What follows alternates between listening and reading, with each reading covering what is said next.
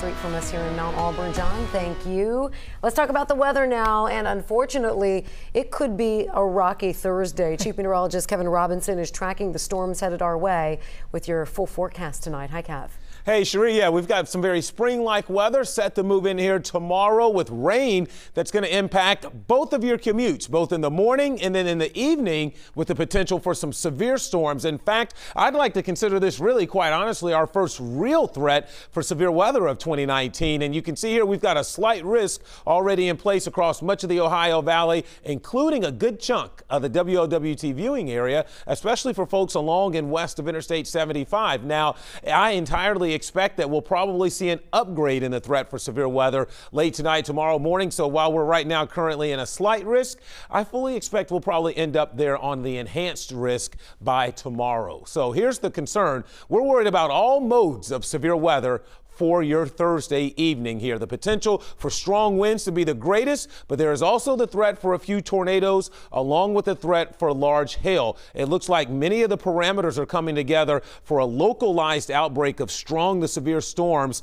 on our doorstep, in which we'll watch storms march through our area into the evening. Now, aside from storms, this has nothing to do with severe weather. I want to talk about just how windy it's going to be tomorrow as well. It looks like we'll have sustained winds up there around 20 miles an hour, but we could have gusts to 45. So as a result, we could have a few spotty power outages, and this has nothing to do with severe weather. This will primarily be during the afternoon into the evening hours for the region.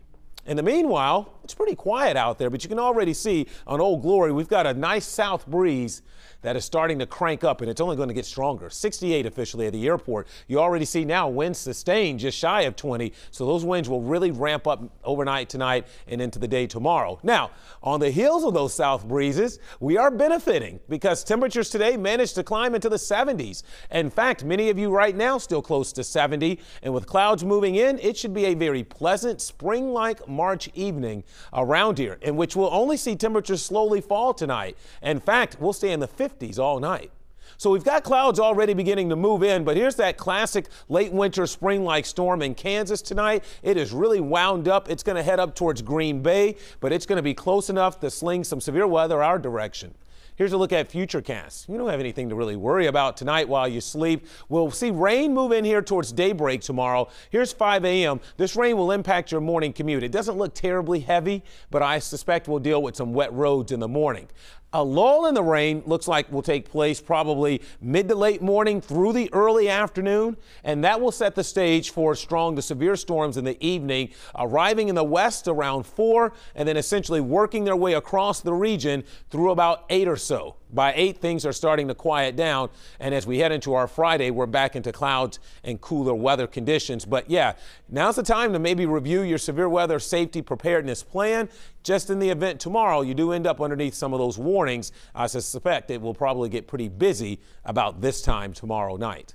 So showers by morning, 53 for an overnight low. And then for tomorrow, morning rain, windy and warm with the threat for strong storms after 4 o'clock, 70 for a high.